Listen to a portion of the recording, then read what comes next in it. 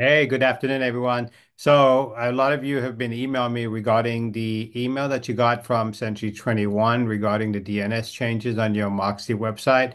So, I figured I'd just record a real short video. And of course, you're welcome to reach out to me and I can assist you. But I wanted to show you how easy this is. So, let me share my screen.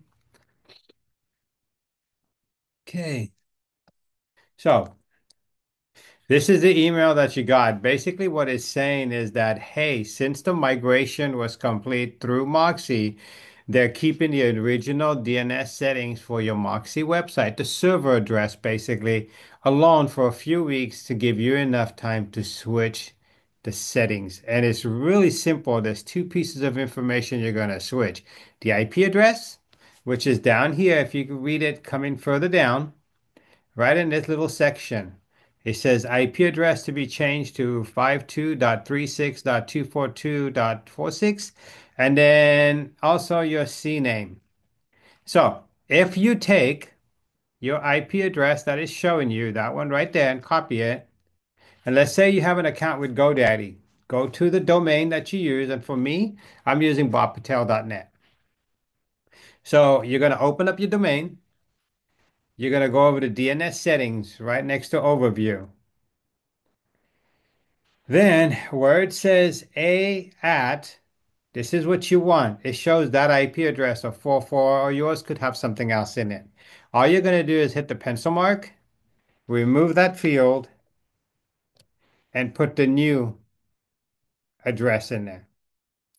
That is one. That is your AP address. If we notice back at the email, it was the at record, A record. So that is the one we switched out, A at. And you switch that number and hit save. Then the second thing that it says, hey, your CNAME needs to be changed to this. And don't forget the period at the end. So it's eboat.moxiworks.com, period. Okay, don't forget the period. So you go back to your domain account settings and you go to CNAME through here and you scroll your way down until you find CNAME www. That is the one you want. And see, in here, I had already put it.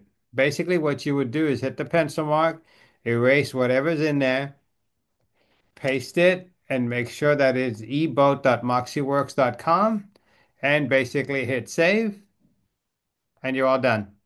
Simple as that. So if you have any questions, reach out anytime, but this is basically how you change your DNS settings on your domain, whether it's on GoDaddy or any other provider. If it's a different provider, best thing to do, if you're not sure, call that provider support and says, hey, I need help. I need to change the A record to this specific IP address, and I need to change the CNAME to this specific name, and they can handle it for you. If you have any questions, let me know.